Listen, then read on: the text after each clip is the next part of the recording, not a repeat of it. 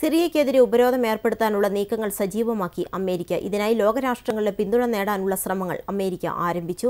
സിറിയയിൽ യുഎസും സഖ്യകക്ഷികളും നടത്തിയ വ്യോമാക്രമണത്തിനെതിരെ UN രക്ഷാസമിതിയിൽ Russia കൊണ്ടുവന്ന പ്രമേയം പരാജയപ്പെട്ടതിന് പിന്നാലെയാണ് അമേരിക്കയുടെ ഉപരോധ നീക്കം. സിറിയയിൽ അധിനിവേശം നടത്താനുള്ള ശ്രമമാണ് യുഎസിന്റേതെന്നും ആക്രമണത്തെ ലോകരാജ്യങ്ങൾ അപലപിക്കണമെന്നും റഷ്യ ആവശ്യപ്പെട്ടിരുന്നു. സിറിയയിൽ രാസായുധ പ്രയോഗം നടന്നതിന് തെളിവില്ലെന്നും റഷ്യൻ പ്രതിനിധി പറഞ്ഞിരുന്നു. സിറിയയ്ക്കുമേലുള്ള കടന്നുകയറ്റം അടിയന്തരമായി തടയുക, ഭാവിയിലും അമേരിക്കൻ നടപടികൾ ഒഴിവാക്കുക എന്നീ ലക്ഷ്യങ്ങളോടെയായിരുന്നു റഷ്യയുടെ നീക്കം. എന്നാൽ സിറിയയിൽ ബാഷാർ അൽ അസദ് രാസായുധം പ്രയോഗിച്ചതിന് തെളിവ് ലഭിച്ചതിന്റെ അടിസ്ഥാനത്തിലാണ് ആക്രമണം നടത്തിയതെന്ന് അമേരിക്കയും ബ്രിട്ടനും ഫ്രാൻസും രക്ഷാസമിതിയെ അറിയിച്ചു.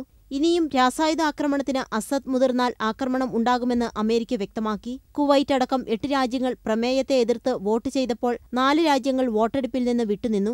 UN സെക്രട്ടറി ജനറൽ അന്റോണിയോ ഗുട്ടറൈസും വ്യോമാക്രമണത്തിനെതിരെ രംഗത്തെത്തിയിരുന്നു. സിറിയൻ ജനതയെ ദുരിതത്തിലാക്കുന്ന യാതൊരു നടപടിയും ഒരു അംഗരാജ്യവും ചെയ്യരുതെന്ന് ഗുട്ടറൈസ് പറഞ്ഞിരുന്നു.